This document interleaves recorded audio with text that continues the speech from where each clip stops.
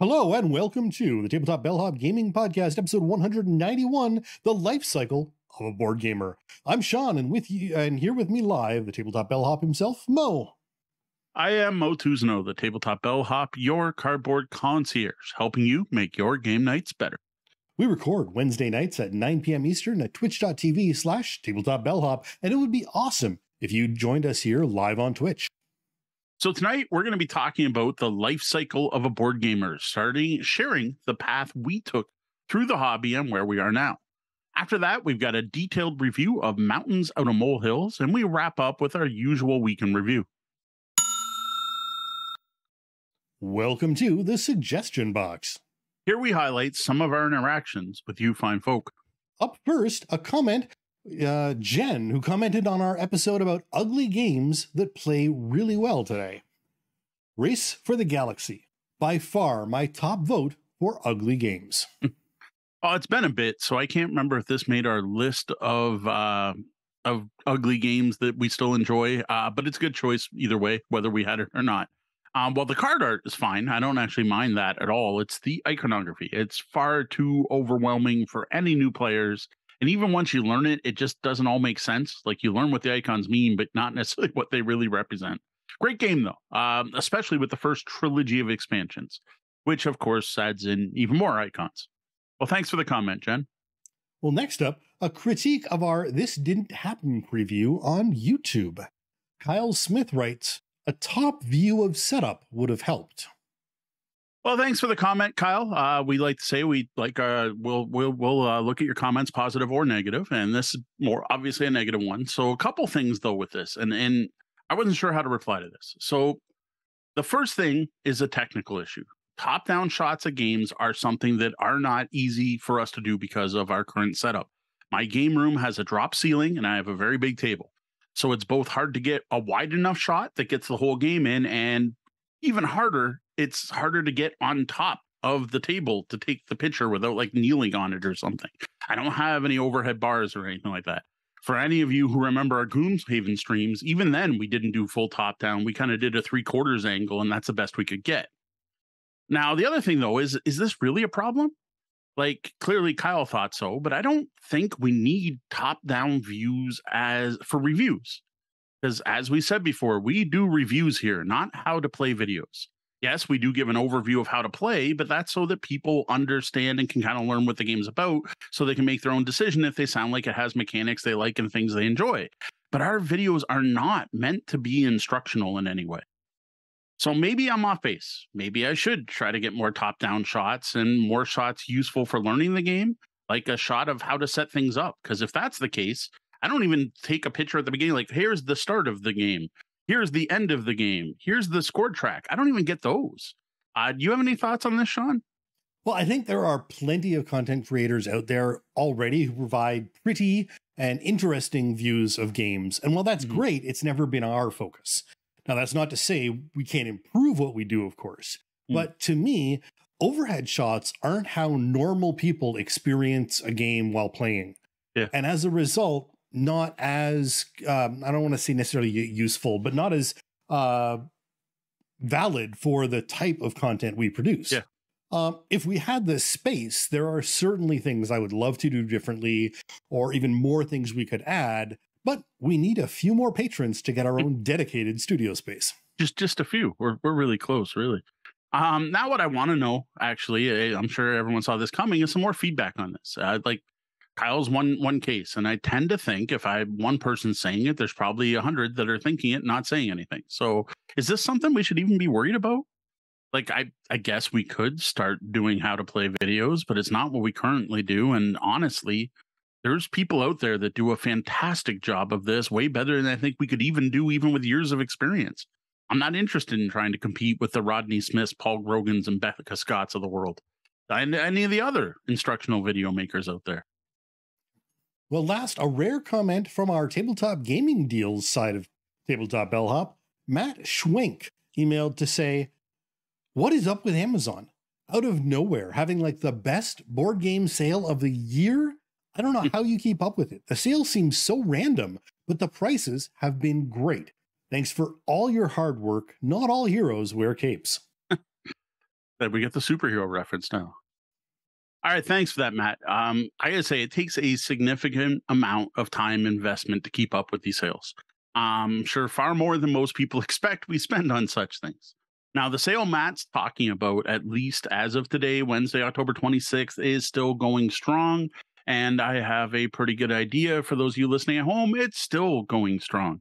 It's lasted a full week at this point and features huge coupons. There's a coupon in there for $50 off a game. This has led to some of the all-time greatest prices on games. Unfortunately, I sold out today. Isle of Cats was one I was going to call out. Funko's Rear Window, Azul Queen's Garden, the latest Azul game, and even the newest edition of Betrayal at House on the Hill are all at all-time low prices. And I gotta say, for anyone catching this live or soon after, check the Amazon coupon landing page at tabletopbellhop.com. And I still have a pretty good idea that even if you wait till Tuesday, it's still going to be there. That's it for this week's comments. Send your feedback by commenting on our posts, emailing mo@tabletopbellhop.com, sending us a message, or tagging us on social media. We're here to answer your gaming, and game night questions, working with you to make your game nights better. Tonight's question comes from patron Razul502, who asks, what different stages of the hobby have you experienced? What are your favorite games or memories from these stages? I'm asking because I'm curious about the long-term journey. I've been in the hobby for almost 5 years. My collection has increased to around 150, and my game style preference has changed many times. Currently, I'm more interested in decking out my games that I really enjoy instead of just constantly adding new games to the shelf. Great question there, Raswell. And honestly, all of those steps sound very familiar to me. I personally have decided, I don't know, I just decided to coin a bunch of terms this episode because feel free to use these or make up your own. I decided to call this the game collection and style change. I mean, we're going to call it the life cycle of a board gamer. And it's something, honestly, every gamer goes through from whenever they first discover the hobby to wherever they are now. And there are many ups, downs, steps forward, steps backs, and sometimes loops on this journey. It's most definitely not a straight line, and the path isn't going to be the same for everyone. While there are some commonalities, and there seem to be a few paths that many people take, each gamer and game group is going to experience things differently. And then, as well as not following the same path, the actual stops along the path may very well be different, and the end is going to vary, where it stops or where they are now. Some groups have a very short journey, while others are still evolving with what they enjoy, and the games they play are constantly changing. What we're going to talk about today is our paths, as well as mention other paths people we know have taken, and some common paths that most gamers seem to follow. The important thing to note is that none of this has to be your path, and we may well miss the exact journey you or your group has had. And none of these paths are any better than any other. I think that's important to stress. Now, no matter what path you take, it all starts by taking that single step and getting into the board game hobby. Everyone has to start somewhere, whether that's playing games as kids and never really leaving the hobby, or discovering it much later in life. Now, I'm one of those people who never really had a distinct point where I became a hobby gamer. My dad was always into games, and even hobby board games before they were really called that. This was like he was into Squad Leader and Up Front, as well as early Avalon Hill, 3M, and Sports Illustrated. Back then, they weren't called designer games or hobby games. They're called bookshelf games because you stored them this way instead of being the long, flat, Parker Brothers boxes. For me, I just grew up with games being a thing and like weird, strange games being a thing. Now, if I did have to pick a point from where I basically swapped from playing mass market kids games or just traditional card games to what most people would consider hobby games, that would be when I picked up a copy of Talisman at Leisure World at the Devonshire Mall. And that's what really led me on my current beer game journey. Sean, what about you? I know we played games together as a kid, but those were pretty much all mass market from what I remember. Indeed, I really knew nothing but mass market board games for really most of my, life up until full adulthood. I was aware of some of those fancy games your dad liked, but they seem so incredibly niche and uncommon. My family did love games. We played regularly, more so than most families I knew. And while mass market, there was a wide range over multiple decades in our collection that we, it felt like a board game collection, even though it was technically more mass market. Nowadays, I'm assuming the path of the lifelong gamer, right? The you were born into it and your parents played is probably a lot more normal than when Sean and I were growing up. Like I've met younger gamers that are like, oh yeah, my parents played Catan. Or yeah, they play I've been playing Ticket to Ride Christmas Eve for as long as I can remember. And while the growing number of people whose parents play D&D continues to grow as well.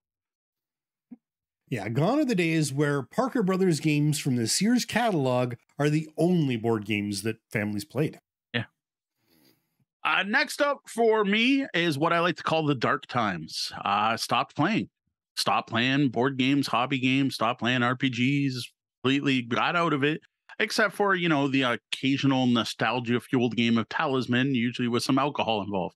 I kept trying to get back into Warhammer Fantasy Battle. I don't know how many different times I tried to get back in, especially when they opened a Games Workshop store locally. But mainly, I didn't play tabletop games. I played a lot of video games, an awful lot, with the PlayStation 2, and Nintendo 64 and all those. Now, I got to say, I think this step's pretty common for most gamers as long as they got into it as kids, right? It's not just you hit that stage in life where you're no longer hanging out with your old friends and the kids you grew up with, and you're meeting new people and new groups. Your people move away. People get jobs. They start becoming adults. People are getting married. Maybe kids happen. And generally, your priorities shift. Yeah, for me, it was university. I went away to university. I left Windsor and moved up to Toronto. And while I'd already become an RPG fan before university and played a little bit during first year university, afterwards, it was digital or nothing. Between school and jobs, it was usually the computer, which was the go-to for relaxing, mind-numbing fun after a long day. Board games just weren't even at all in the equation. I mean, never even crossed the mind. Yeah. And I was pretty much the same. I said every now and then it'd be like, hey, we should get together and play Talisman because we haven't done that in a long time. Next up is what I would call the rediscovery phase, which for me happened when we were pretty settled down in life. Like things were still tumultuous and we were young and stupid, but Dee and I were living together. We had our own apartment. I had a steady job. Dee was taking classes at school. And while disposable income was actually a thing that we were discovering for the first time in life, and we finally realized maybe we shouldn't spend it all on pictures of beer and pool downtown.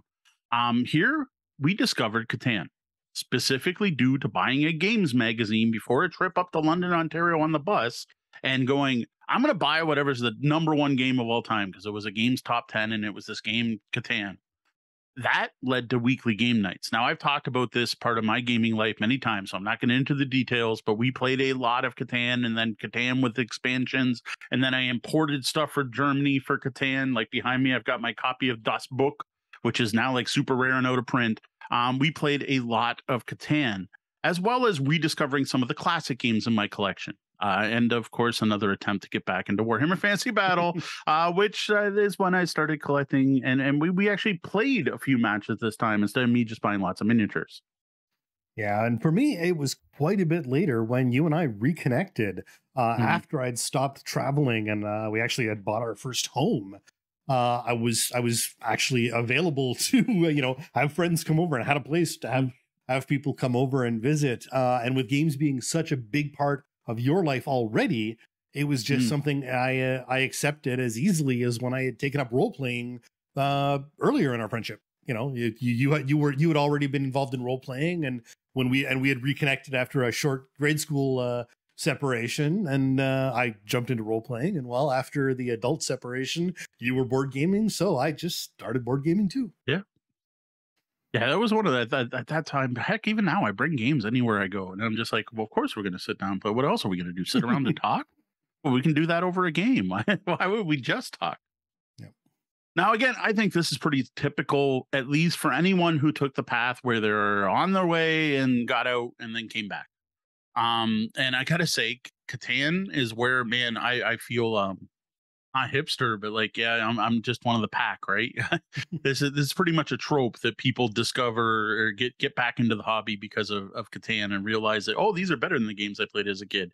And yep, I'm one of those. Catan is partially responsible for this. See, and this is where I widely diverge. I never really played Catan until much later, and never really saw the fun in it when I did get to it.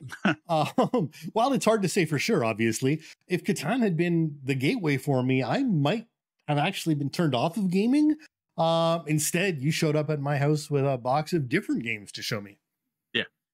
And this is the stage that I didn't go through, but Sean went through, that I would call the, oh, wow, board games are actually fun stage. Sean got to do this. I didn't. This is where you someone who wouldn't call themselves a gamer somehow discovers hobby board games and goes, wow, these are actually fun, right? A friend brings a game over. You go to a board game cafe for the first time. You decide to go into a local game store, or maybe the local comic book shop has a gaming night, or the library. There are lots of ways to find hobby board gaming. And basically, it's the same as me rediscovering the hobby, but instead of rediscovering, it's discovering it for the first time.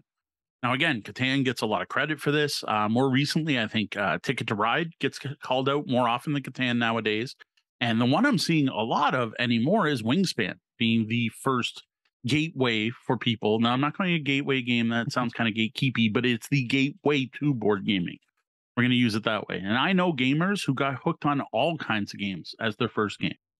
Yeah, because Wingspan is not a simple game by any means. It's not what generally is considered a gateway game as an easy introduction to the hobby at all.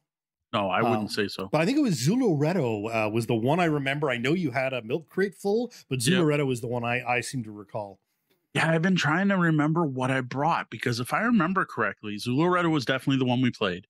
But I think I actually picked that up that day at 401 Games, because I think it was one of those, we went up to Toronto, you and Sherry were working, and you weren't home. So like we hit downtown first and then made it to your place for dinner and then played games after dinner.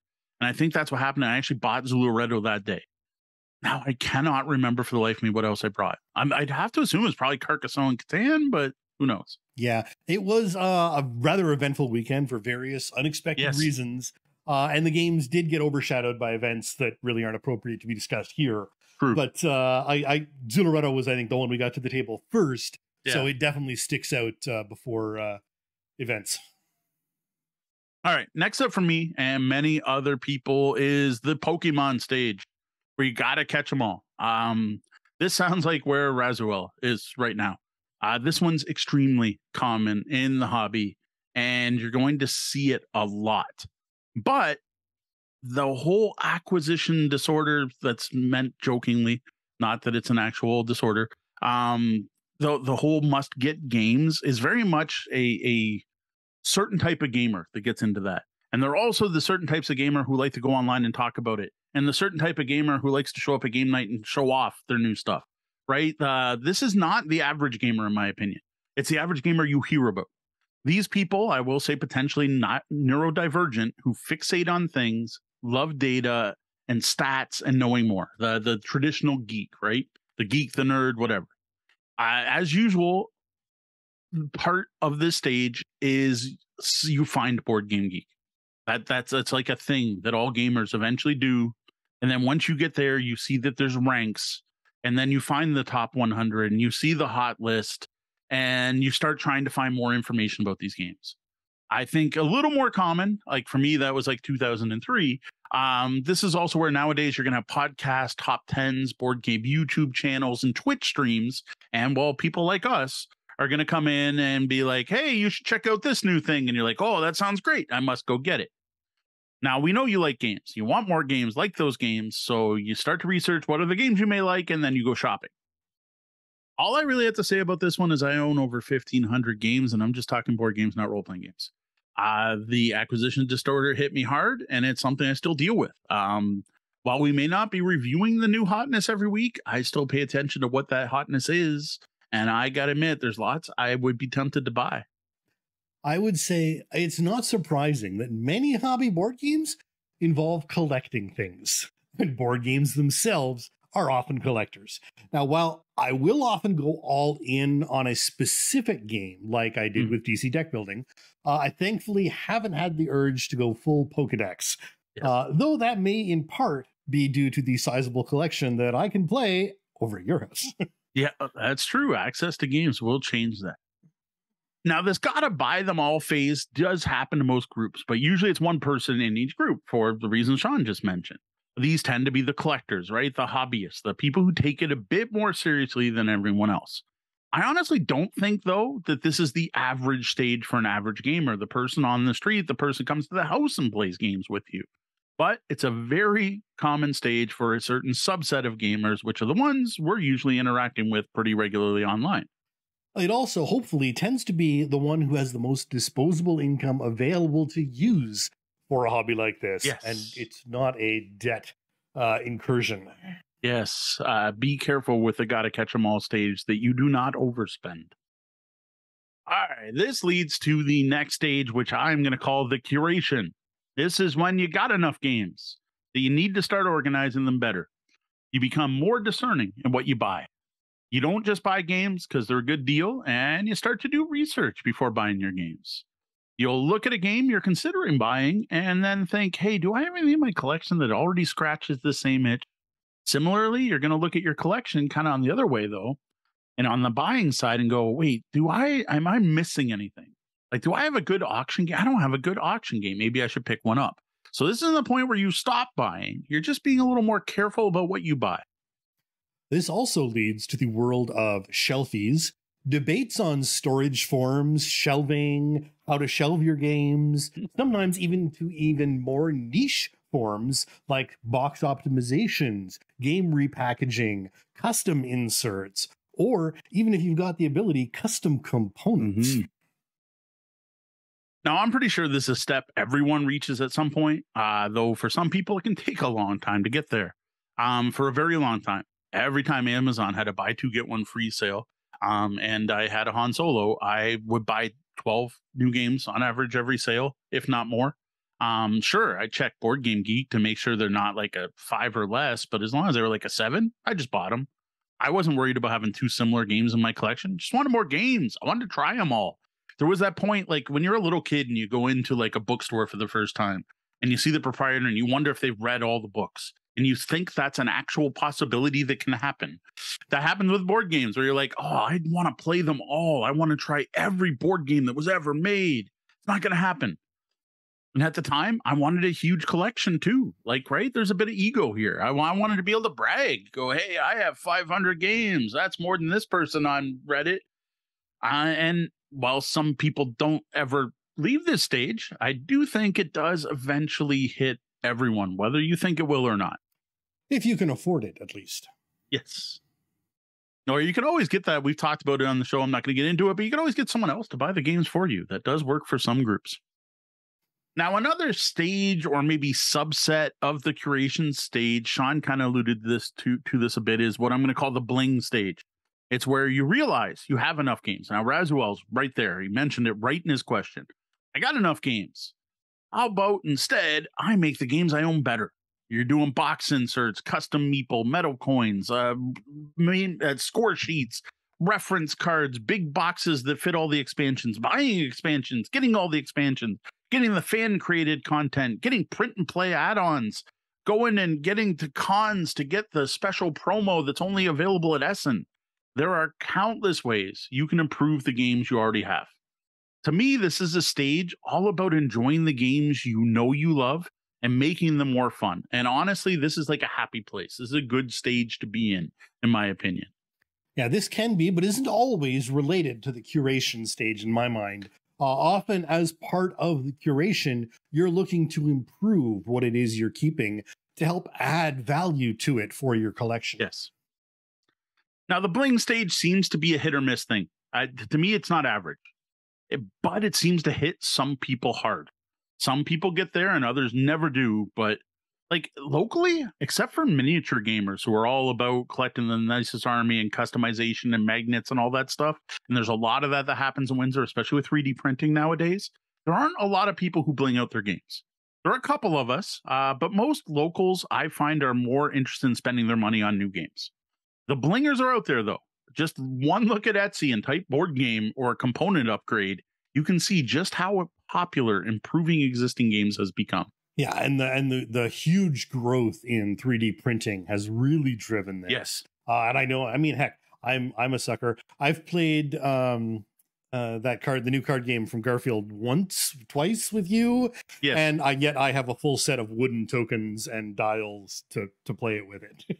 Yeah. Keyforge. Yeah. That is something I'm missing. I'm sorry, we're failing here because Razo actually asked for specific games at each stage. For Bling, for me, it was box inserts. I definitely did a bunch of box inserts for games I enjoy, but one of the ones I blinged out was Lords of Waterdeep. I went and got the D&D pulls. I went and got the box insert that fits the expansion and others. So there's an example of a game that I went and blinged out. Yeah, for me, Keyforge.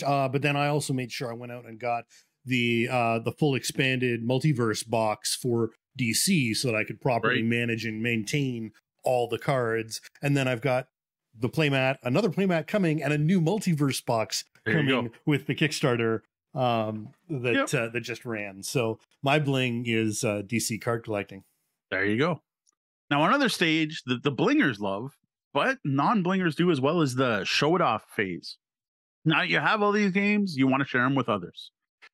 This could start right when you discover. It could be the first time you play, you're like, oh my God, Catan's awesome. I must tell all my friends. That was me. I was like, I'm going to invite different people over every weekend. Well, I'm going to start with the three of us. It was me, Dean, Sean Skolak, not Sean Hamilton or Sean from Hamilton.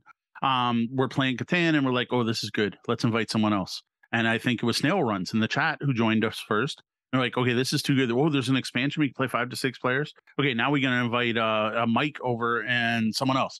And then we're like, okay, we need 2 copies so that we can have 2 tables going at our Catan night because more people have to discover this. And then I'm like, we could get together at the Knights of Columbus and I could teach people to play Catan. Though at that point, I was also into Power Grid really big. The World of Warcraft board game was big. And that was in 2003. I started running public events. This could happen right away, or it could happen once you start collecting, when you're trying to buy them all, you want to show them off, or once you're curating, especially if you curate, you got to show off this curated collection, or if you bling, right? Once I founded the Windsor Gaming Resource, I started hosting game nights so I could tell more people about this hobby. I became an ambassador of board games, and well, I'm still here talking about it. So yeah, some people just go and show their friends. You, on the other hand, went out, made new friends, and found complete strangers to show your games off to. Now, this is likely a personality type outside of the norm, where the average person would just bug your friends to play every new game you got. Yep. Yeah, I'll admit it. I'll admit it. Now, of all the things mentioned so far, this one definitely probably is a step that not everyone's going to take, right? It does take a certain type of personality to want to show off your hobby to the world. While I'm sure every gamer is going to hit a point where they're going to want to share their games, many are going to stop once they find friends. Now, I got to say, this goes back to the original start of this, where I was talking about how I got started with my dad had a collection. Well, the sad thing about my dad's collection is he didn't have anyone to play with. He had a couple people to play with, but not enough. And I think knowing my dad had this collection of, at the time, over 100 bookshelf games, which was massive and unheard of. And oh my God, most dad has so many games, but couldn't find anyone to play. I didn't want that to happen to anyone else. And I used the bad trope. I used to say the Windsor Gaming Resource was getting gamers out of their basements, right? I'd no longer use that term, but it was just, the goal was to get people out gaming with other people and get those games played. For me, I wanted more, but that's not going to be for everyone. Just about the only thing Mo didn't do is start his own FLGS, though I'm not certain it didn't strongly cross his mind. Yeah, we tried to make an offer on Hugh Munin to Ian when he decided to close the shop, and it did not go through. So yes, that definitely happened. And I wish it had gone through at this point. I think it might have turned out pretty good. Now, another stage that for me hit near the end of my got 'em buy them all stage is the con goer stage, which could maybe a smaller version would be the public play stage. This is when you not only game with your small group of friends, but start gaming with strangers. Whether that's not necessarily just to show off your games. It's a different thing. It's, I want to play more games with more people. I want to spend more time gaming. I want to learn more games and strategies. It's more that feeling than a, hey, look at my stuff. Now, this could be a local gaming event or store, but generally this tends to eventually get to gaming conventions. Once you're looking at conventions, though, there is a lot more to it than just playing games, right? There are lots of reasons to go to conventions other than just showing off your games or playing games. They're a great place to learn about new games, a place to try before you buy, a place to go shopping, a place to find hard to find or out of print games, or even better, in my opinion, one of my best things is a place to hang out with like-minded people and talk about games. There are actually a lot of paths, I feel, that lead to this one.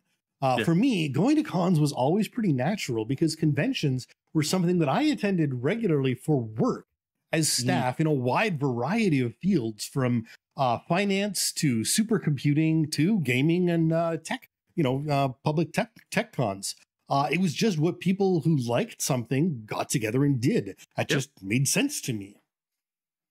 Now, I know many gamers who never hit this point, but I also know a ton that once they attend their first con, they never look back and try to attend more and more. Many people in groups have set cons they attend every year. They obviously hit these ones. Personally, we were just at that point of having a set of cons we always attended and trying to hit more every year when the COVID pandemic hit. And while we're still in the middle of it this stage, so we only really started hitting cons, it was either 2015 or 2016. I meant to check that stat before we went live. It was Origins was our first big one, but I'd gone to Windsor Gaming Fest, but that's not a real con. No offense to old gamers who ran the Windsor Gaming Fest that were that old. They're probably 18 at the time. Felt old to me because I was 8.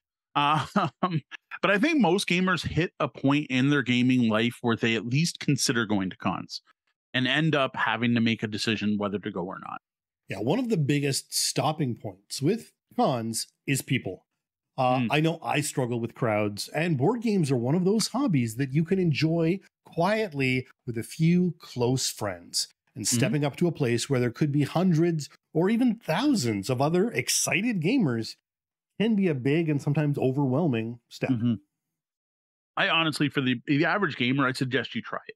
If you're not overly comfortable with crowds, you're okay with it, go with your group. Go there to play games. Go to the demo room. Shop together, right? Don't venture into the crowds without your support network. Yeah. But go again, with your support network and enjoy. But again, I'm not trying to gatekeep this. You don't have to go to cons to be a real gamer. None of this. Told you, as we said at the start, this is not the proper path, the one true way to do things. But I do encourage anyone who hasn't done a con, who is at least interested, give it a shot. The next up is the dreaded purge, a word that makes some board gamers run away and scream in terror. This is when you keep curating, right? And you're curating and curating, and then something snaps, or maybe it clicks. Maybe it's a light bulb turning on. You suddenly realize, I don't need all the games anymore. Not only do you watch what you buy, you start to remove games from your collection. You look at the games you own and start realizing, I haven't played that in years. Sometimes, for some people, this means getting rid of almost everything. Just keeping a small core group of games you love. Note a small core group could be 100 or more. For others, though, this means following some kind of one-in, one-out system. If I buy a new game, I'm going to get rid of an old one. For me, this stage hit once I ran out of room for new games. I honestly, up until that point, was why would I get rid of any of these? I got room. If nothing else, I can sit back and go, wow, look at all the games. And I feel good. I feel happy looking around my game room, looking at my collection. I have a big game room. I have 12 6-foot bookshelves down there, not counting a couple cabinets as well. But once those were completely full, including stacks on top, and I had a pile of games that were starting to build up on a chair that I couldn't put away, it started to make a lot more sense to get rid of games I no longer played. Now, the interesting thing I found about this stage is, though while it took a long time to get there, and even longer to finally get rid of that first game, once I got rid of that first one, it became easier and easier as time went on. I think the big thing was realizing those first few games I got rid of, I didn't miss. Now, I personally have a long way to go here. I've got probably 100 games sitting here beside me in this room that are on the chopping block. My big problem hasn't been that I don't want to get rid of them. It's been the pandemic and time. finding time to check the games to make sure they're complete, figuring out reasonable prices, listing for sale, figuring out somewhere to meet up with people. And it feels insurmountable at this time with everything else going on. So I think at the beginning of this this little section here, you described yourself as a board game dragon. Sitting there and staring at your hoard and enjoying the fact that you have this gleaming hoard of board games in front of you. There's probably a parallel there. But now also, when it comes to the Purge, Canada is a smaller market with more expensive shipping. So taking advantage of things like eBay or Board Game Geek deals and math trades can be harder here, which makes the Purge portion more difficult because no one wants to throw out a game. I mean, getting rid of a game is one thing, but throwing it out is unthinkable for the majority of people unless it's, horribly damaged beyond. Yes. I'm going to throw in a stage here that's going to horrify people even more than the Purge. And that is the recycle the cardboard for the expansions. There's a stage some people are scared to death of. Man, I did that right away. See, Sean had no problem with that. Went into the multiverse box and all the cardboard went away. Oh, I had friends that were so disturbed I did it. They asked for all my boxes so they could protect them, which I think got turned into art projects. Yes, hoarding empty boxes. My big one right now is X-Wing ship things, the plastic things, because honestly, they are the best way to protect the ships, but they are taking up a ridiculous amount of room in my laundry room. And I'm like, I probably should just get rid of them. Like my ships are mostly in a miniature carrying case now. Am I really going to go and put them back into all these plastic things? But then I'm like, if I ever decide to sell them, and that's the thing you always think, right? That's what catches these people who are like, what if I ever want to sell that expansion? I'm like, well, how are you storing it? Is it in your base box? I'm pretty sure whoever gets it's going to be happy with it in your base box. And yes, there's going to be people out there like, what? It doesn't come with the expansion box. There's lots of other, as I said before, those Uber gamers, the people who take things that seriously are not the majority. They just happen to be pretty loud, like us. Anyway, that was a side path. It's a divergent path of recycling cardboard. Now the Purge, I believe it or not, I know people are out there. I denied it for a long time. I think everyone does get there at some point, whether they expect to. Now, some people get to it way before I did. We talked about Neil and his group of gamers on the podcast a few times, though it's been a long time. He is the big board game buyer for the group, picks what they're going to play, and they have, I can't remember exactly, they have an exact number of games. We're going to say it's 5 in their collection at one time, but they go all out on those 5 games. They play multiple times a week, and they bling these out as much as possible and make sure to get all the things. This includes house rules, promos, any little thing that like fan made, print and play, 3D printed, whatever. These games become their lives until they're sick of them. Then they sell that game off and replace it with a new one. Now, because of all the work Neil does blinging these games out, he usually makes money on all these games. He literally like makes a profit every new game he does, and that funds their next game and makes Neil a little bit of money on the side. For example, Scythe, right? We reviewed Scythe. We're all really enjoying Scythe. Well, I finally posted about Scythe. He's like, it's about time you turn around on Scythe, because I admitted that was part of my first plays of Scythe weren't so great because, well, I played with the super blinged out extra, all the extras in it version. They had played Scythe 55 times before doing the Rise of Fenry campaign, which they enjoyed enough. They bought a second copy and did twice.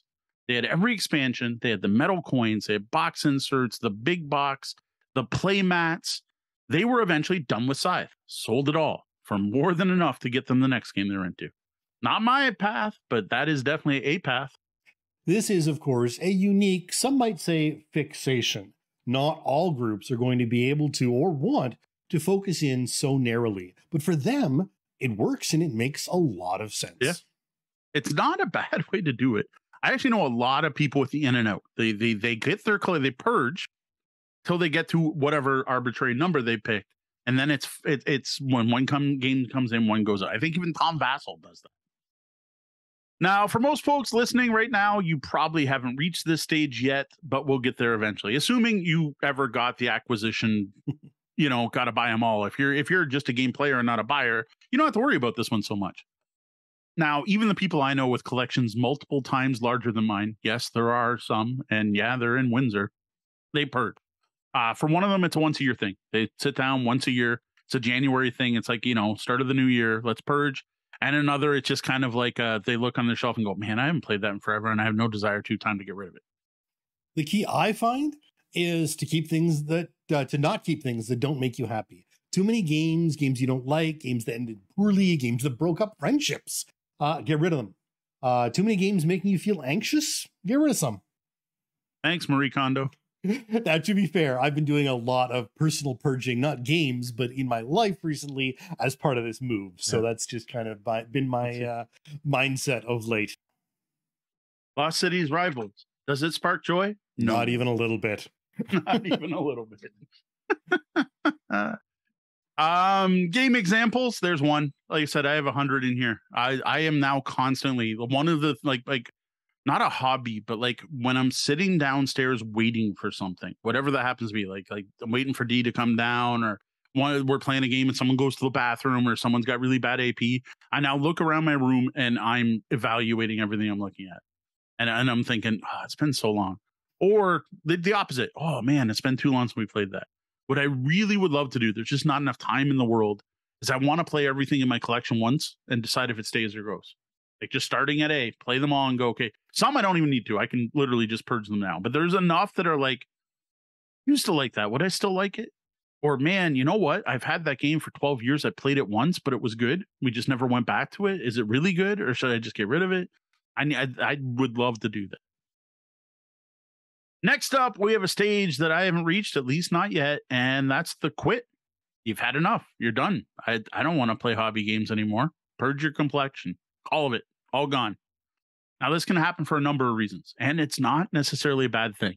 So I got to say, every gamer you tell it to is probably going to feel a little sad. You may be that you find you just don't have time, right? You're not playing them. You're looking at your games. You're like, when's the last time we had a game night? Maybe you have other obligations. You're busy with other things. You realize, it's games. There are more important things I can spend my time on. Or you just can't afford it anymore. Now, in general, that's not that bad because it's not like the games you already own, are no longer playable. Maybe you're just sick of feeling you're missing out, the FOMO. A lot of people I've noticed are getting out of the hobby because they feel they can't keep up. They can't keep up with all the Kickstarters and all the expansions and all the miniatures and get everything painted. And it's just too much, and it becomes an anxiety issue for them, and they quit. Now, hopefully, the issue isn't community related, though. Things seem to be a lot more diverse and welcoming than they were, say, even 10 years ago. But I think we can all admit there's still a long way to go. So I hope no one's chased anyone out of the hobby, but I know what happens. The main thing here is there are lots of valid reasons for exiting the hobby, and no one should judge anyone based on the decision to do so.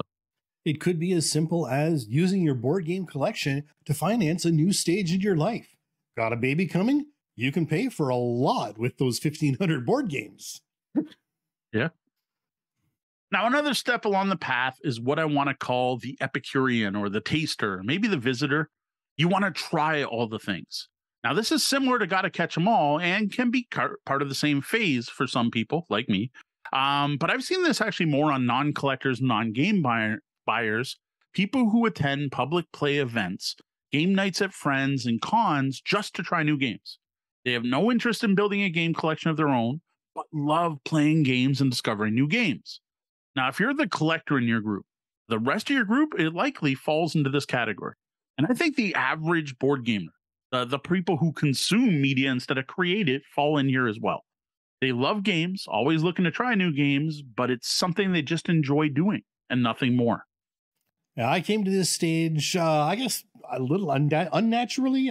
It just kind of comes as being part of being friends with Mo. Yeah, I force my friends to be Epicureans. Well, they have the option not to game. Be like, hey, I don't want to play anything new, but I'm going to be like, hey, we're playing new games this weekend. Especially I'm now that we get a pile of the podcast, so I can't. Yes. I definitely have to take some blame for wanting new stuff all the time. Now, the opposite end of this also exists. The lifer, the person who takes one game or a small subset of games, and that becomes all they care about. Now, this is extremely common with miniature gamers and collectible card gamers, but it happens with all kinds of games. Like, I was a Catan lifer for a year or so. And before I found the Board Game Geek Top 100 and started discovering other games, There are a lot of people out there that find a game they love and stick with it without any interest in trying anything new.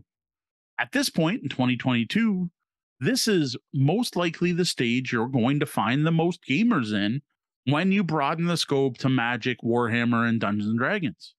One of the advantages, though, of this being into one thing big with a bunch of other people that are into it big is the community that you don't get just being Epicurean playing different games every week. Many people probably have tales about this stage related to Magic in particular. Yeah. I know my wallet does. And there are different sort of levels of this as well, you know, where as I was playing board games, but my money was all in on Magic. You know, it was RPGs and there was other games in my life, but financially I was all in on Magic, and there was a lot of Magic being played even between board games and RPGs we were playing. You know, if we had downtime, the deck of Magic got pulled out. Definitely true for our group.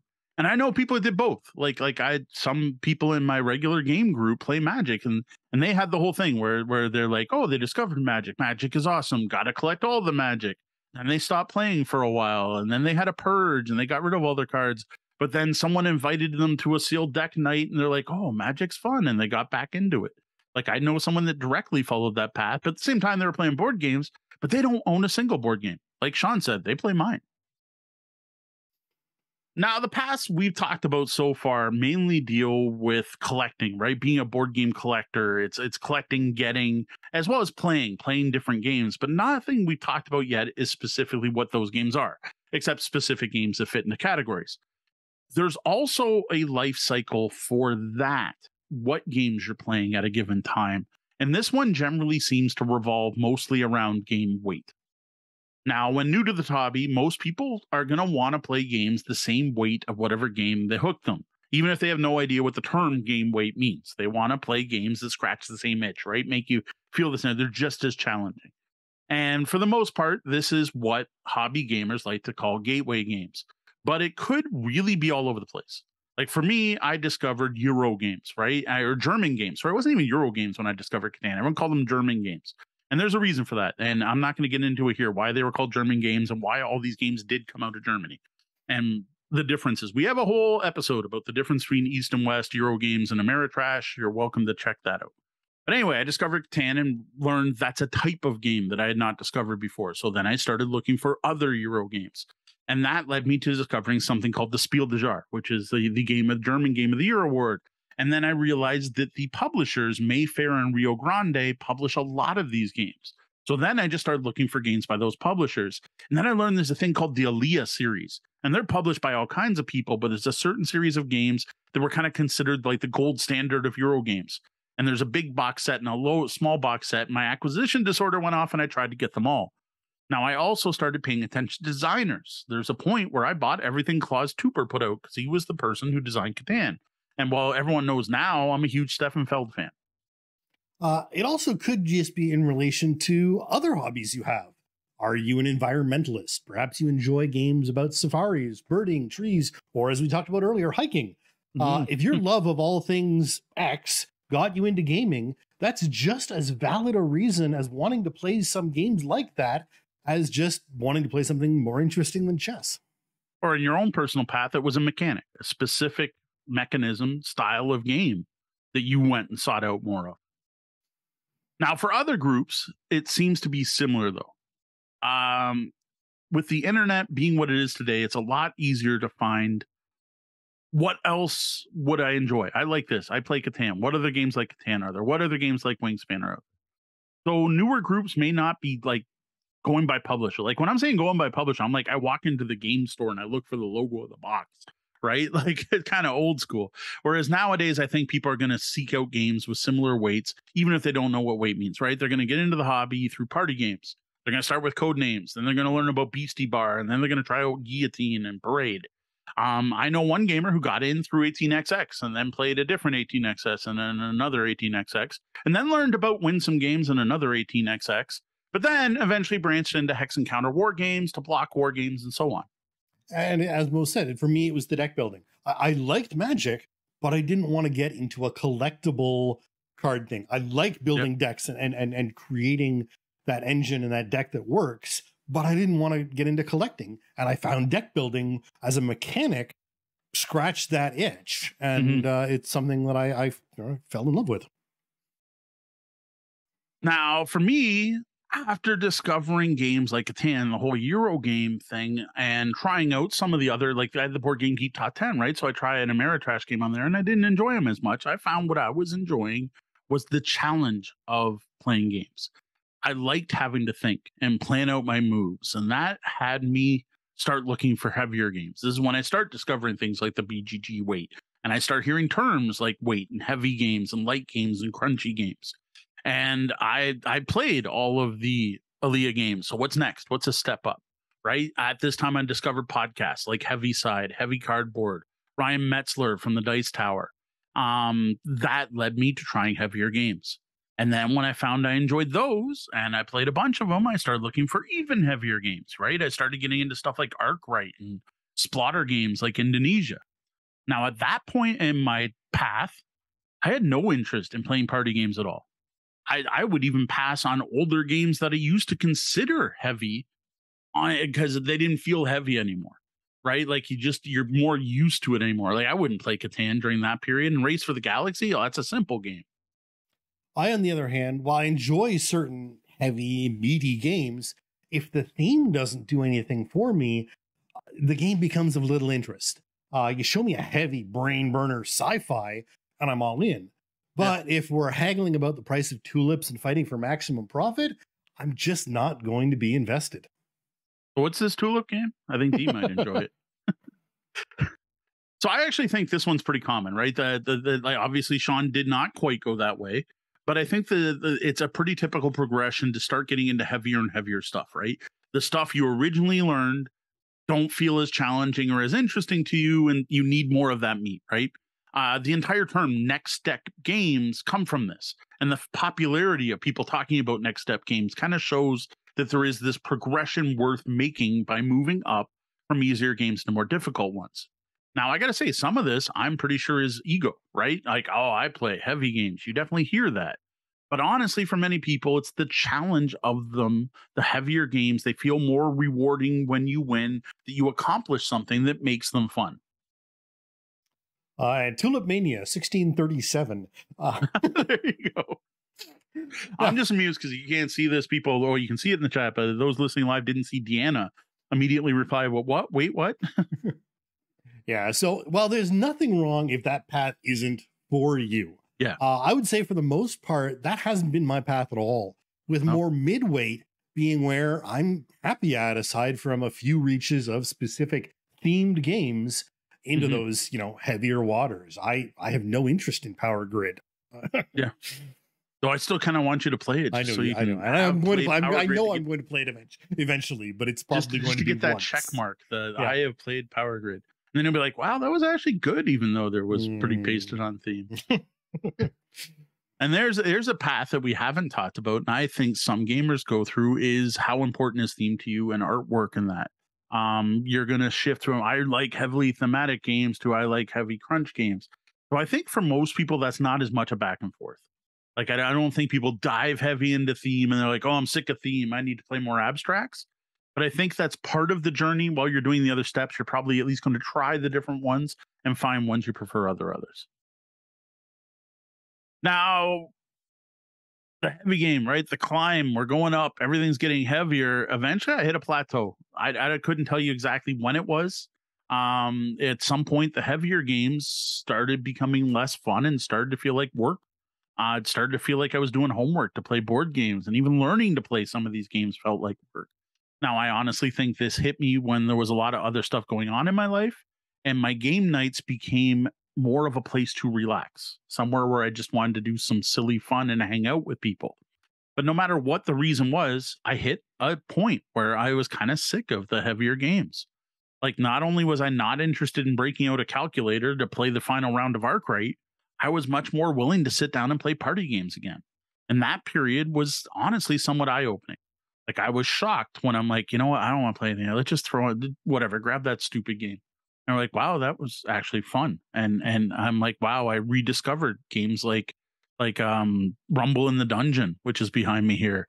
I rediscovered the joy of simple dexterity games, and I like picked up a copy of Riff Raff off my friend Jamie, and it was a game I said I'd never play again at the time when he brought his copy over, and I'm like, I bought it off him and I loved it. I started playing Super Cats. Like it's a game where you're basically playing rock, paper, scissors. It wasn't that long ago either, honestly. Like for anyone who listens to our podcast might even hear some of that transition. I think it was near the start of our podcast when all that was happening. If you've been here since the start, probably got to hear me shift from talking about heavier games into lighter and lighter stuff. There's a reason we're reviewing Mountains out of Molehills tonight instead of Shores of Tripoli. And it certainly helps when, if you've had a family, your kids get to a point of wanting to be involved. I don't think if you were just gaming with your usual Monday night group, you'd have had the same enjoyment of Super Cats as when you were able to watch your kids get really into it. Yeah, very true. There was definitely the playing games with the kids stage, which here we go. Here's a path, part of the path we both went through. Playing games with their kids, passing on the torch. You're going to sit there at some point. Well, you're not necessarily. Some gamers are going to have kids, and then they have a decision to make. Do they want to share their hobby with their kids? They probably do. We have many episodes about playing games with their kids. The important thing I'm going to reiterate here is don't force them. It should be optional. Do not force your kids to play games. There's no quicker way to make them hate family game night than forcing them to show up and take part. Having kids definitely makes a big change in your gaming life, from not necessarily being able to get together with your regular game group to playing different styles of games. Now, I think this whole progression of harder, heavier, harder, I'm enjoying more and more, think to, okay, I'm kind of sick of this. I think this is pretty common. I see a lot of board game podcasters, reviewers, media going through this. For a great public example of this right now, all you have to do is follow Eric Lang on Twitter and see his journey as a game designer, where he went from games like Blood Rage, Rising Sun, and A Song of Fire and Ice miniature games to designing the very chibi, silly-looking Marvel United, and spending most of his time on Twitter advocating for lighter games that can be taught on 4 or less pages. Yeah, there can be a personal development aspect as well, that you'll somehow feel better if you can beat harder games. Perhaps only to realize that the games you enjoy laughing around a table with friends, whatever weight those games may be, end up being the better games. Now, personally, where I am right now, I would say is a happy medium as far as game weights are. I still like games with some meat, and I would say mid to heavyweight Euros are pretty much my favorite still. I like not too heavy side, the 3s and in the board game, the 3 to 3.5s, maybe reaching up a little higher. But I do occasionally love having a party game night where I'm playing games with a weight of 1, where I don't have to think too much. And then I can take those really heavy games. What I like to do with those is plan a specific game night. Planned ahead, we're going to play something big and meaty with a group of people who enjoy meaty games. So who knows? 3 months from now, I might be on a heavy game kick and all about picking up the latest Vital Lacerda game and playing that until the dice are worn out. I give it till December. Just a hunch. There you go. So the whole thing here, though, is that this transition and shifting in all aspects is normal. This is what happens. Why we call it a journey, not a straight path.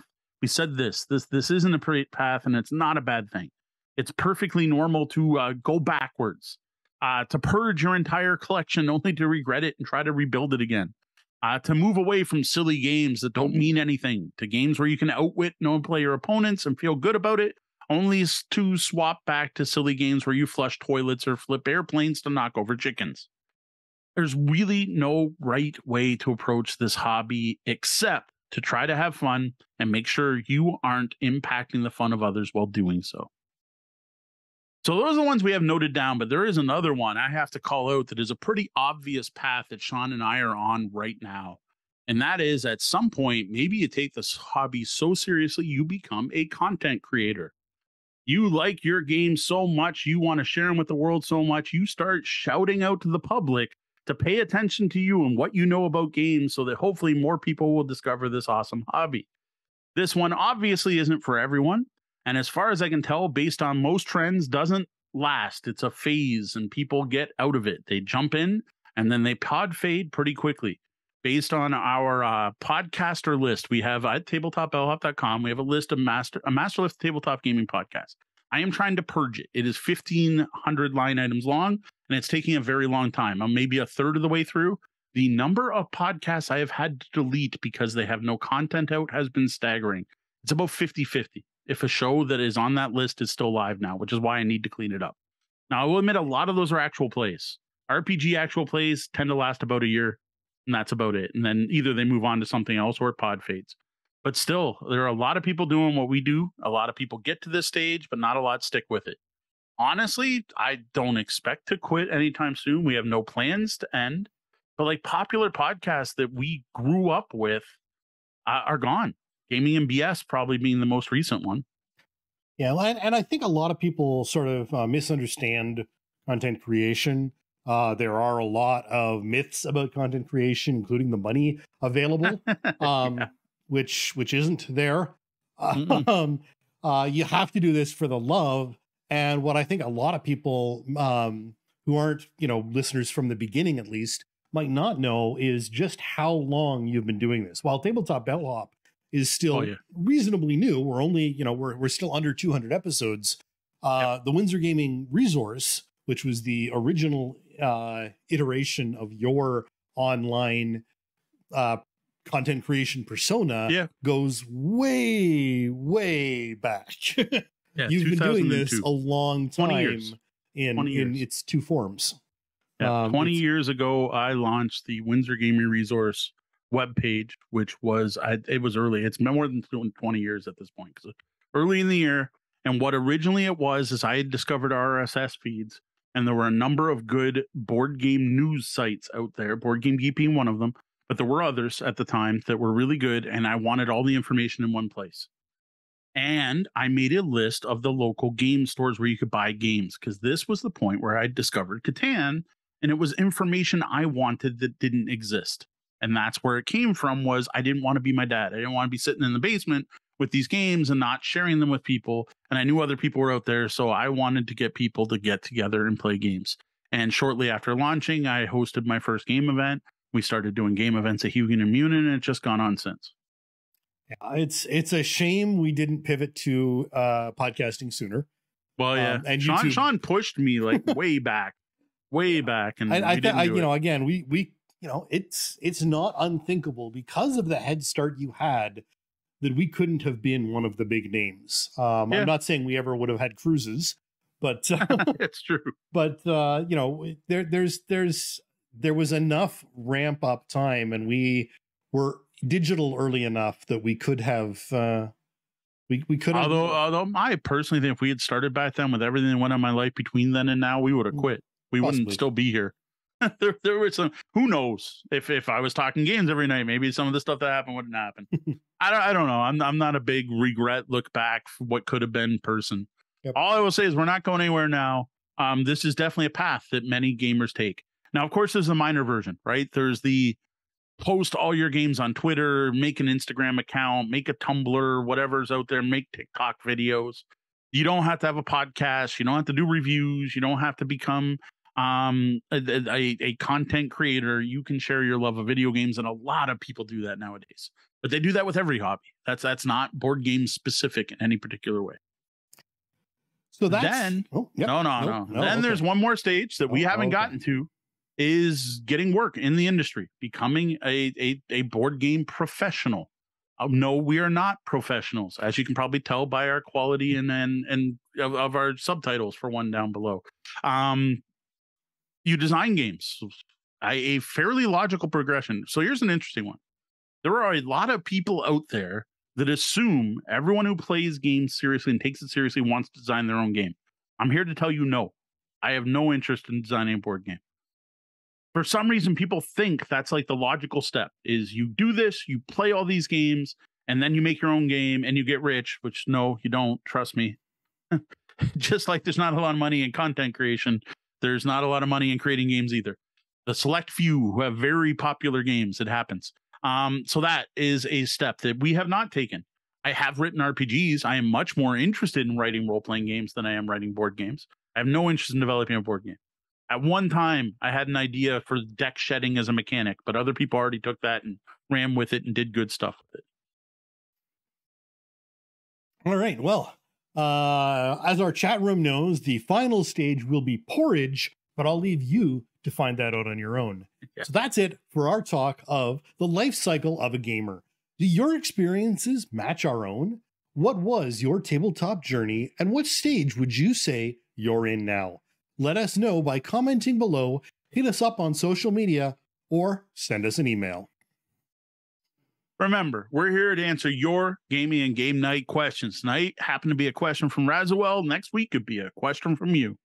To get your questions to us, head over to tabletopbellhop.com. Click on Ask the Bellhop at the top of the page.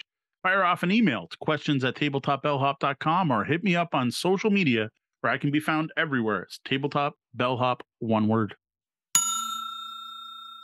Welcome to our review of Mountains Out of Molehills, a programmed movement game with fantastic table presence. Mm-hmm. Before we get going, a big shout out to the Op for providing us with a review copy of this game. Thanks, Op. So Mountains Out of Molehills was designed by Jim DiCamillo and Patrick Marino. Features artwork by Elena Munoz. Now, as Sean just mentioned, this one comes from the Op and was just published this year. So yes, sometimes we do talk about the new hotness here. Mountains Out of Molehills plays 2 to 4 players. The more the better, with games taking about an hour each, quicker with less players. The game has an MSRP of $39.99 US, which is a great point for the production quality involved. Now, in Mountains Out of Molehills, players take on the role of a mole who's trying to be king of the hill by controlling the most molehills. This is done through the use of a card-driven program movement system on a 2-tiered board, where every move forward causes a mound of dirt to be pushed upwards and placed on the second tier of the board. After each of 6 rounds, moles will score points for the hills they control, those having their clumps at the bottom. There's also a neat toppling system for when the hills get too tall to stand. One of the highlights of this game is its production quality and table presence. The 2-tiered board system uses the game box in a way that really makes the game stick out. A great place to see this is through our Mountains of Molehills unboxing video on YouTube. Mm-hmm.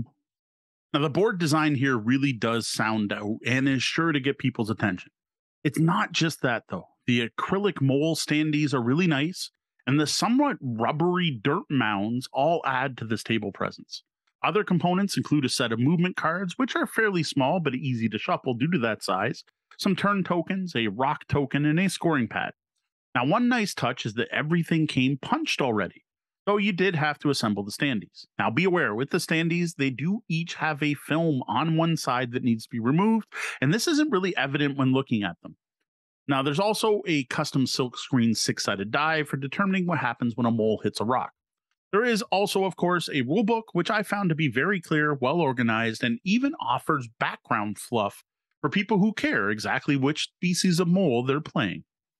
The game really does look and feel great. It's designed in a way that the height of the 2 boards actually makes it easy to see both layers at once, and design elements like the X and Y axes make it easy to see what square is over what. The molehill mounts stack well and come apart easily, though you do need a bit of dexterity to make sure you don't knock over any others while placing new mounts, especially later in the game when some of the stacks are 5 high. Now, I really have no complaints at all about the production quality here. Though I got to say, that film is hard to spot and not easy to get off, but you know what? It's a one-time thing you do when you first open the game. Now that we have a good idea of what you are getting with Mountains Out of Molehills, how about you give us an overview of play? Okay, so the first step in playing Mountains Out of Molehills is assembling this 2-tiered board. Now, this is easy enough, and the game boards are 2-sided, with one side being used for a 2-player game and the other being used for 3 or 4. Now, the big thing to watch for here is that you orientate the 2 boards facing the same way so the coordinate system lines up. Next, everyone picks a mole and is assigned a player token randomly. Starting with the first player, everyone places their mole on an edge square facing whatever way they want. Then they place 1 mound of dirt above where their mole is standing, and that's it for setup.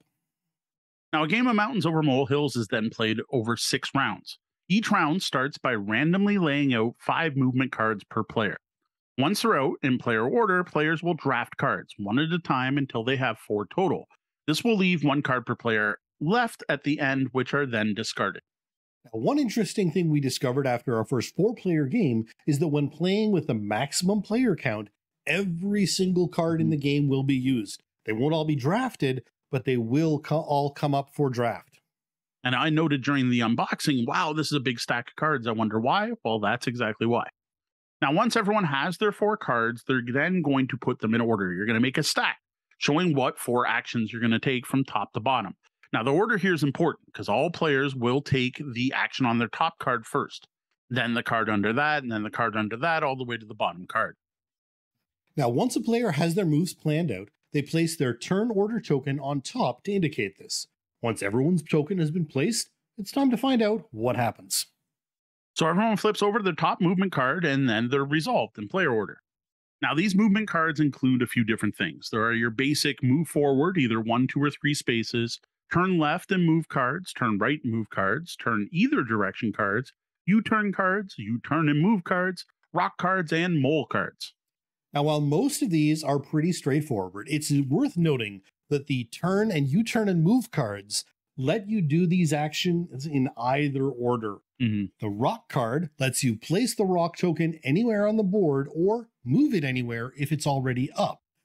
If a mole later moves onto the rock, they roll the rock die to see which way the disoriented mole ends up facing.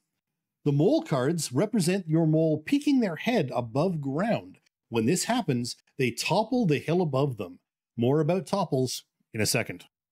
Now, every time a mole moves forward, they push up a bit of dirt up top, which is represented by the player taking one of those mound tokens on the board and putting it at the bottom of an existing hill, either putting it on the board or at the bottom. Remember, this mound does go to the bottom, which I noticed people playing tend to want to just stack them on top. No, you're pushing dirt up from the bottom. So talk about theme-fitting mechanics.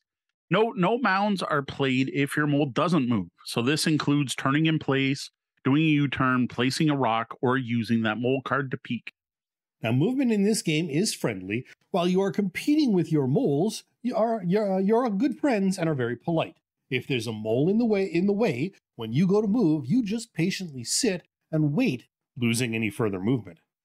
Similarly, if you find yourself trying to move to a wall, instead you just go as far as you can, and well, we already talked about rocks earlier. If you hit one, you randomly change direction. Now, just because it's friendly doesn't mean you won't be trying your hardest to cut off your opponents, and I'm sure they'll be doing the same to you. Now, the one thing left to talk about is toppling. Each round has a different topple limit, which starts at 2 but goes up to 5. After you move, if any hills are taller than this limit, they topple them. You'll topple them one at a time in the order they were created.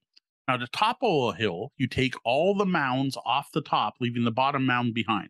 You then pick a cardinal direction to topple in, and then add 1 mound to each hill in that direction for each block you pulled off, starting with the bottom block and moving up. Now, mounds that topple off the map are returned to their players. Now note, a topple can also happen due to someone playing a mole card. In this case, the hill topples no matter what the height is. Also, a topple can create another topple, leading to a chain reaction where each topple is fully resolved before moving on to the next one. Now, once all players completed all 4 of their moves, the round ends. At this point, a new player order is determined. This is done by looking down at the top of the board and counting how many mounds are visible on top for the player. The player with the most mounds visible becomes first player, moving downwards from there.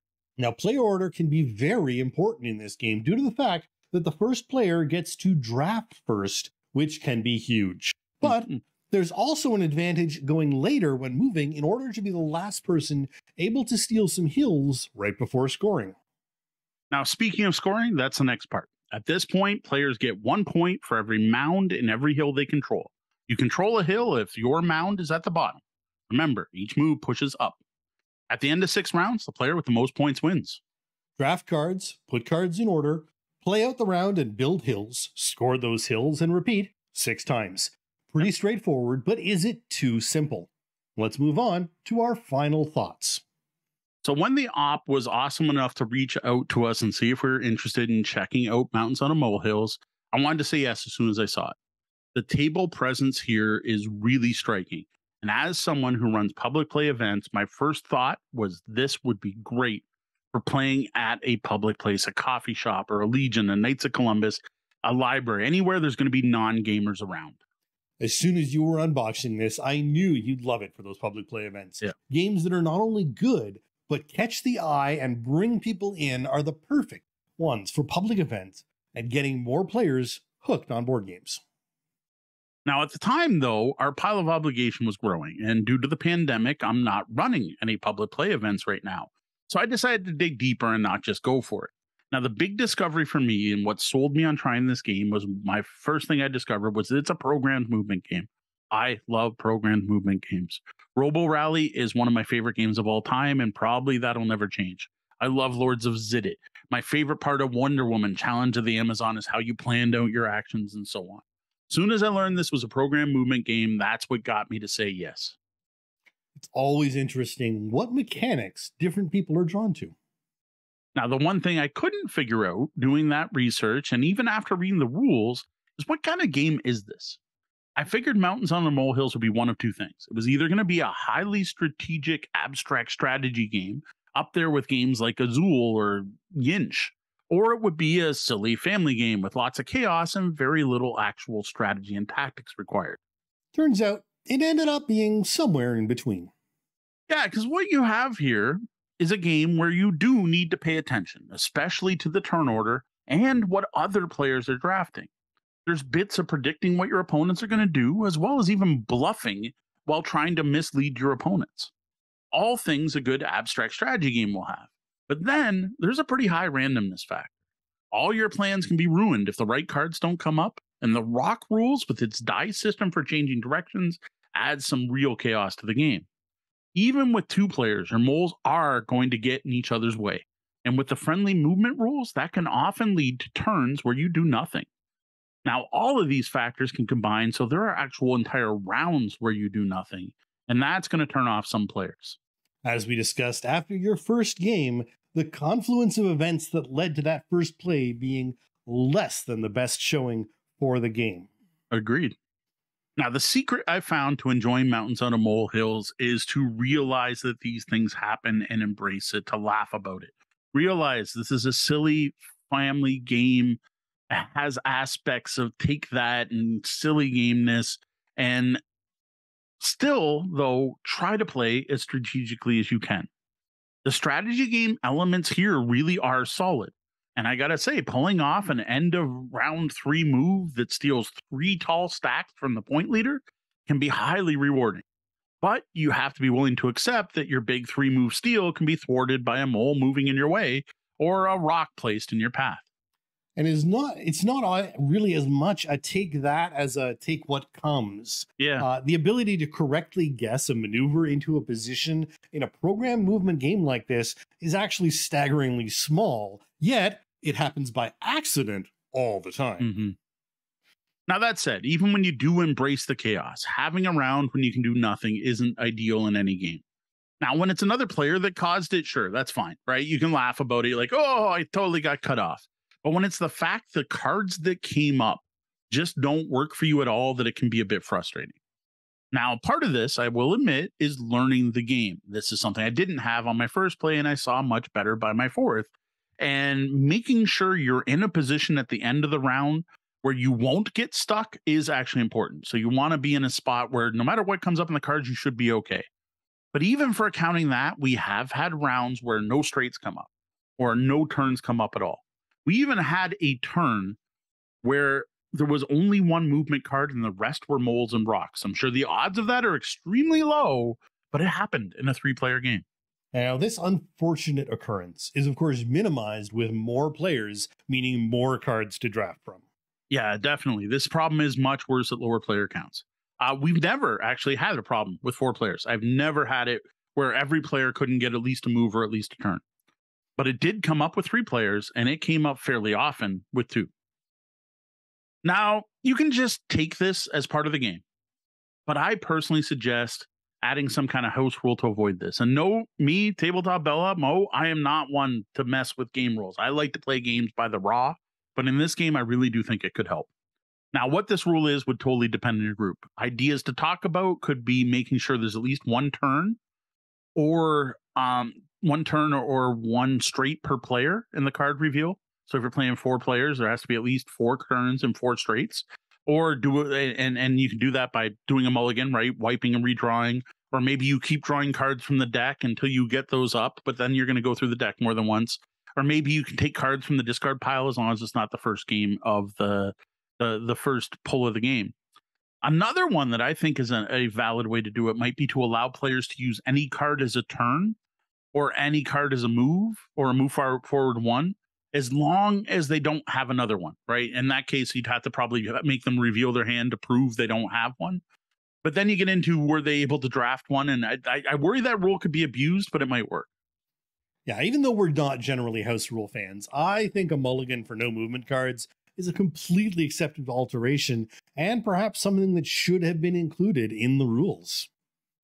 Now, when you don't have any movement cards available, when you don't have this problem, when you don't have any movement card availability problems, when you don't have this problem, the game works great. It shines. This is actually a really great programmed movement.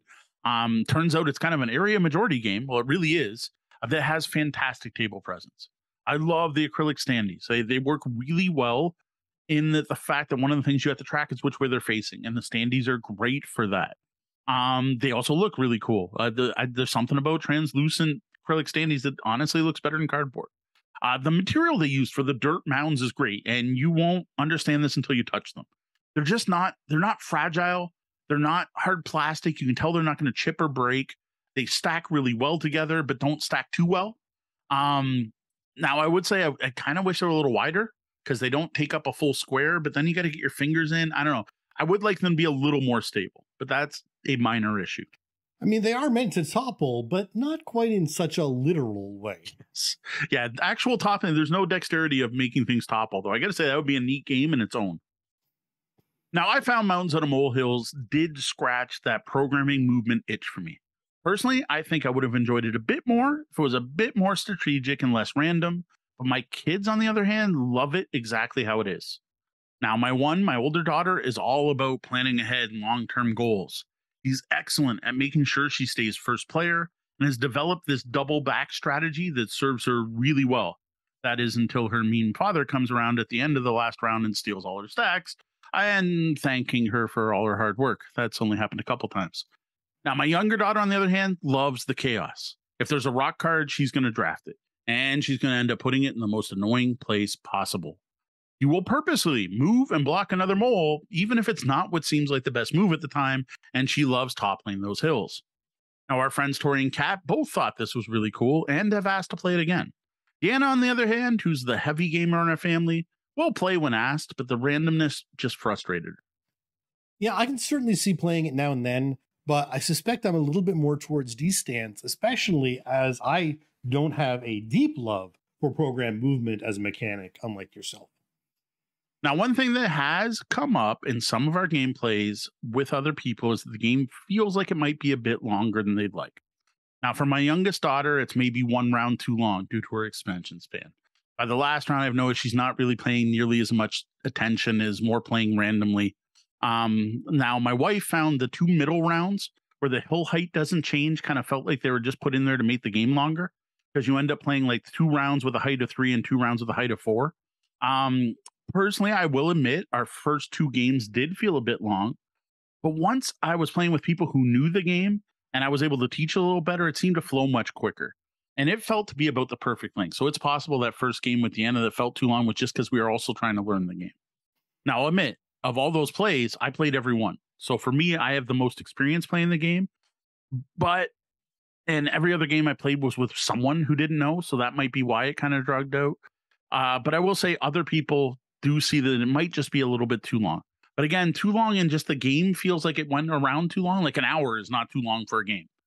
They felt it should be, I think because of the randomness and the chaos, you generally want that in shorter games. It's more acceptable in a shorter game, whereas a longer game with the chaos can be a little thing. Again, I did not find this problem myself, but like played with other people, and what they thought is just as valid. Fair enough. And we do know that getting people to play a game multiple times in the first place anymore is just getting harder and harder. True.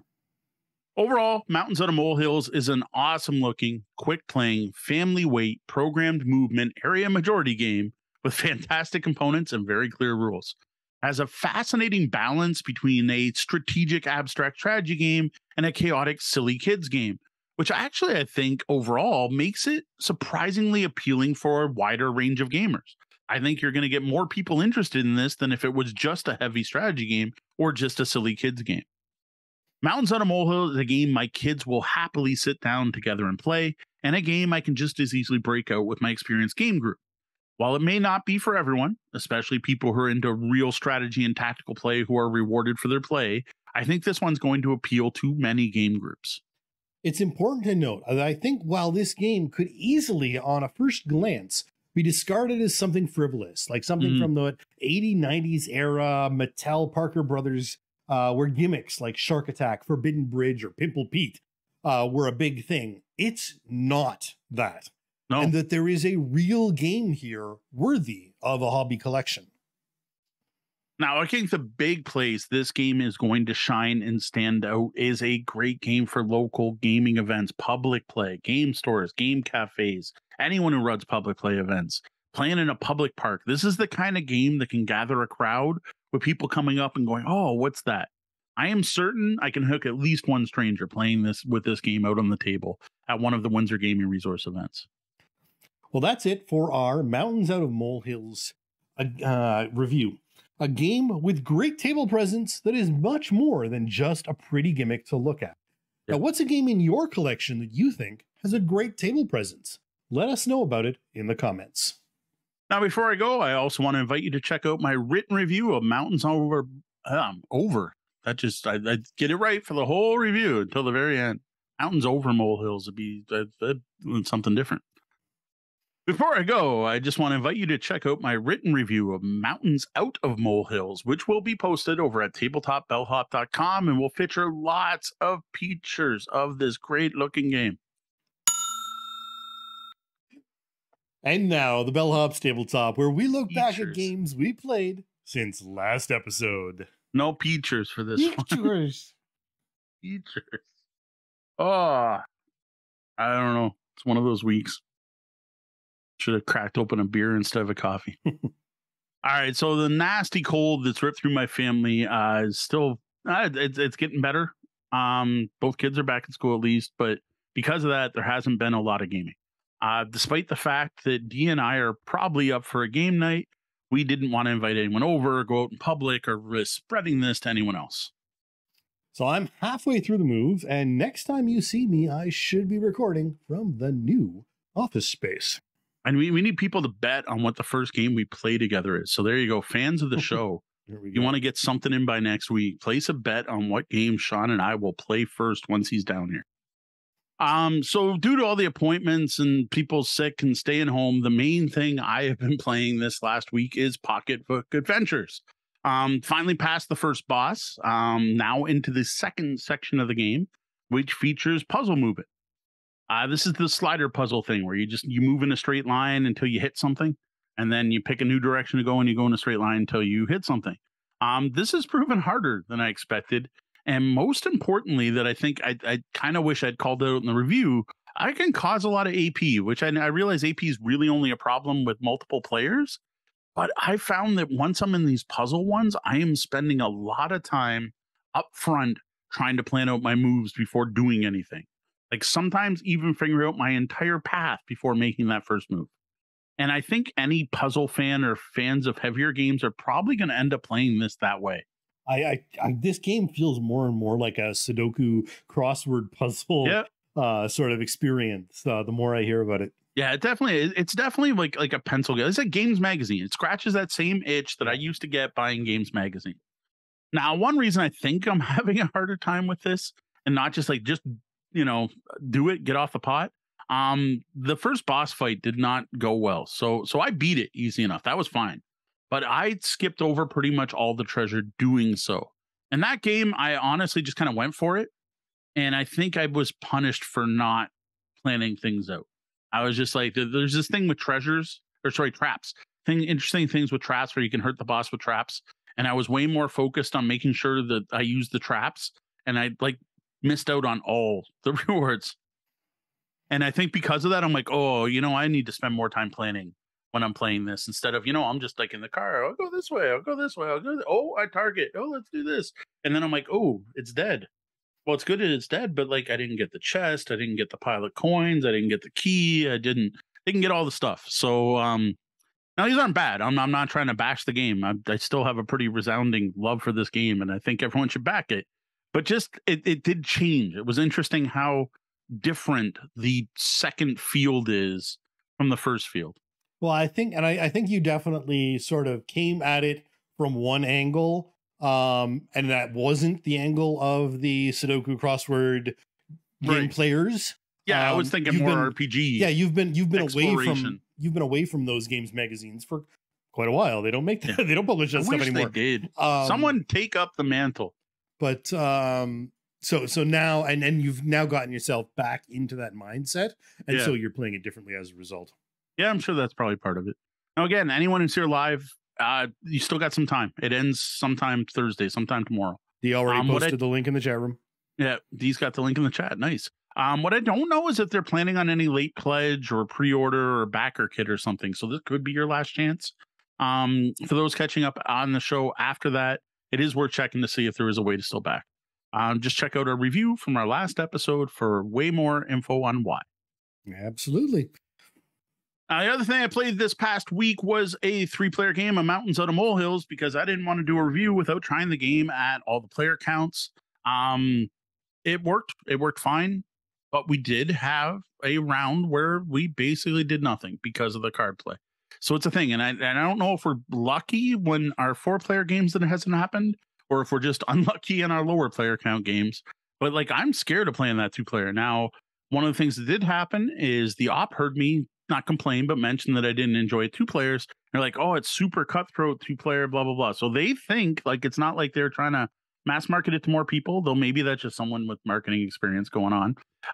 They seem to think that it's very cutthroat 2-player. So I don't know. Part of it, I'm like, I kind of want to try 2-player again, but then Dee didn't really enjoy it, so I forced her to play 2-player.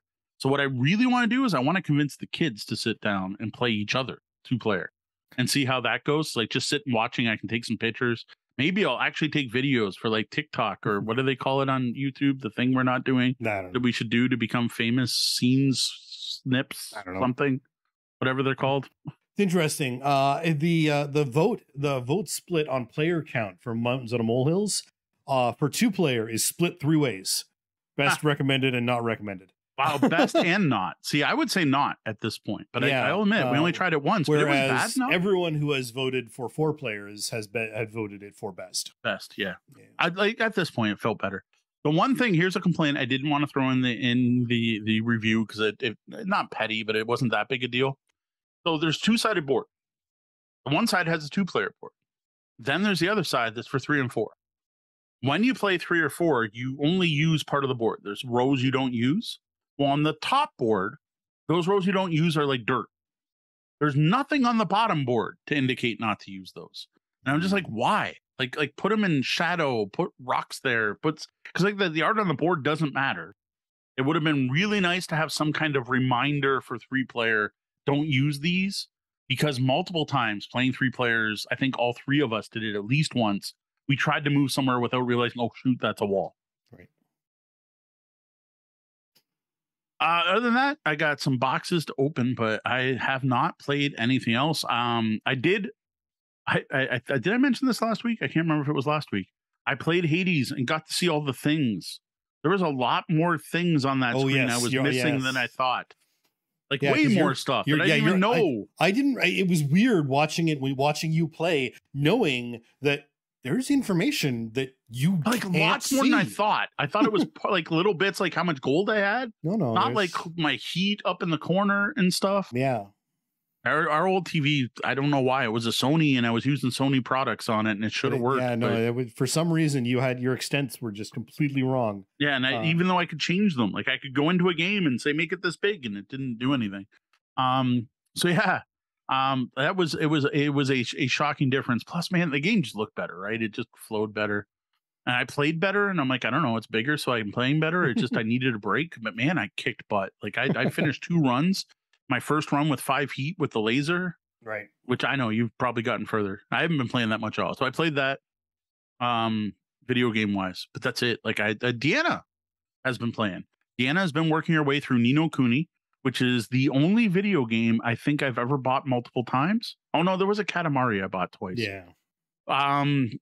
We had it on the PlayStation 3 and loved it. It's literally you're playing a Miyazaki movie. Like the tone, the art style, the voice acting, the wholesomeness of it. You are playing a Miyazaki movie, very Final Fantasy style with the overland map and random fights against monsters. There's of course a Pokemon aspect because every game needs to have that now, where you collect various familiars and you can breed them and all this stuff. But Deanna has been playing that, and the writing in that game is fantastic. Far too many repetitive battles for my taste. Oh, that's the other one I should call out. I tried Marvel Snap. Yep, I get why people are hooked. Mm. It's pretty good. I will say, if anyone's interested in ever playing Marvel Snap, join now, because there's a whole bunch of like founder stuff you get. It's a free app. Yeah. It's freemium. It's free. If you are interested in playing, join now, just so you can get the free stuff that you won't be able to get later. Fair. Yeah, no, that one, I just saw a bunch of people talking about it, but I've never really been in on the freemium Marvel games. I know you've been Puzzle Quest. Yeah. You were a huge We fan. still Marvel Puzzle Quest I play every day. I have been playing Snaps. It is I don't want to say better, but it's smash up. Like it's literally smash up. There are 3 bases. You're trying to play up to 4 cards at each base and have the most power. Right. The thing is, your deck's only 10 cards and it's only 6 rounds long. So it's like super tight and quick, right? Which Smash Up does not have. I'm not trying to cut up Smash Up too much here, but I'm enjoying it more than Smash Up. And right, you play real people. You're not playing an AI, which is nice. Good. Well, how about a look ahead? What do you have planned for the coming weeks? So Deanna and I are heading out of town. I have no clue what I'm going to pack. We don't know if there'll be a table in the room. So Deanna's chagrin, every trip I tend to pack these either Julius Caesar or Twilight Imperium, and we will play a heavy game. But then we tend to do brewery tours, so these games don't always get played. But now and then we've been on these trips where we have a day where we take it easy, and I'm going to bring it just in case. So I am looking forward to trying to get either Julius Caesar or Twilight Imperium. Twilight Struggle, not Twilight Imperium. Bringing Twilight Imperium camping. We're just gonna that's get a canoe game for you. We're gonna get two queen size beds, one to sleep on and one to play Twilight Imperium on. Twilight Imperium is definitely a canoe game because you can use the box as a canoe if things don't go well. A 2-player date night Twilight Imperium. No, Twilight Struggle, for years was the #1 game on Board Game Geek. Julius Caesar is a block war game that's similar to Hammer of the Scots, and we loved Hammer of the Scots. I'd say love, but it's been like 10 years since I played it. It's on that list of I need to play it again. Right. I'm like, I got to stop recommending this game. Fond memories of, but you don't actually know if it's a good game or not. Yeah, exactly. At this point, I don't even know. I remember I used to like it. Been there. So we'll bring there'll probably be some Duke, because there's usually some Duke. We are going to at least 2 breweries, so I will bring microbrewers, brew crafters. The last time we did that, we didn't actually play it.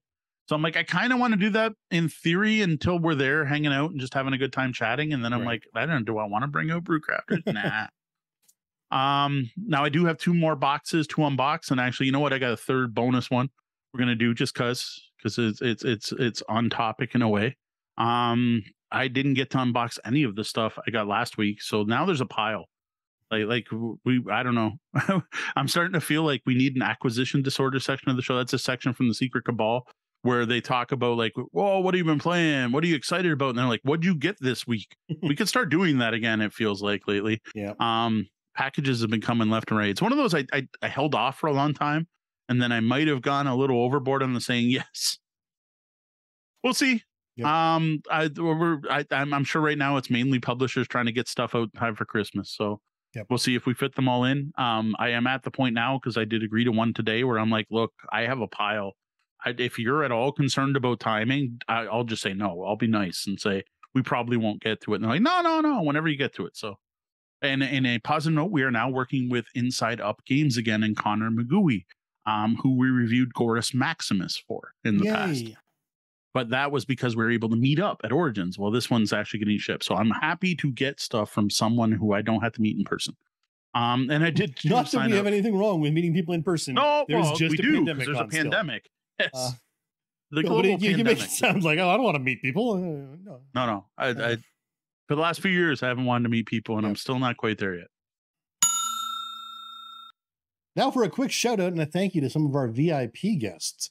Our Patreon backers, we greatly appreciate their support. Mechanical Muse, thank you. Ron F. from the Ron Talks Tabletop Podcast, thank you. Roger Malash, whose game design work can be found at Roger Dodger Games. That's ROGERDOGER Games. Kevin Reno, thanks, Tech. And Brian Sheehan, thanks, Brian. Well, that was the double bell. That means my shift's coming to an end, and we're going to have to lock those front doors. Though the doors are closed, you can always find us at tabletopbellhop.com, all over the web as Tabletop Bellhop, one word, and on your podcatcher of choice. I also invite you to head over to patreon.com/tabletopbellhop and tip your bellhops. That wraps up the time we have for the show tonight. Thank you, lobbyists, for joining us. You're welcome to stick around in the penthouse for the after show. For Tabletop Bellhop Gaming Podcast, I'm Sean. And I'm Mo. Thank you. And game on.